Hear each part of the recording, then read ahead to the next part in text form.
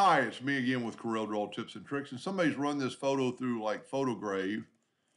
And if you're just going to do the one person, it'd be better to crop everything out and just do the one person through Photograve. That's just a suggestion, but he is saying that when he uses the Intersect tool with this oval, that, well, I didn't hit the Intersect tool, Intersect tool, that it still engraves a square box. I've never seen that. I'm actually going to put this up.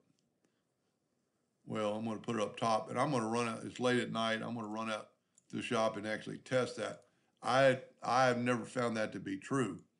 The other solution that you could do and try is go to, which I don't like using, is PowerClip, place inside frame, and then you need to edit the PowerClip and move that woman into the PowerClip and then say finish.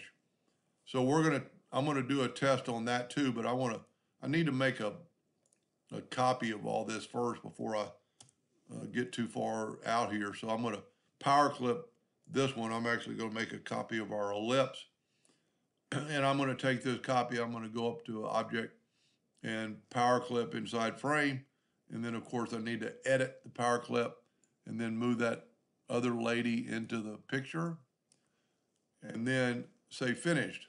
So I'm going to try that, and I'll make sure I name them PowerClip and Intersect. The other thing we can try, if those don't work, would be to take the rectangle tool, hold down your shift key and make a rectangle around that picture. Nudge that picture out of the way twice. Take your oval, nudge it out of the way, and then use the Smart Fill tool and make a mask basically. And then take the Smart Fill and do this right here. Go front minus back. No, you know what? Go trim. Let's select them both and trim it. I'm almost thinking that's going to work for sure. But so if you want to stay tuned, and tomorrow morning I'll do one, and I'll actually do a test on his too. And I'll name these and we'll see which one works the best. Only thing I don't like about PowerClip is just it's just hard to work with. Sometimes I've heard it does engrave outside the box. So there's 3 different ways that you could make that woman into an oval, and we'll see tomorrow which one works. So it'll be part 2. Hope that helped. Thank you for watching.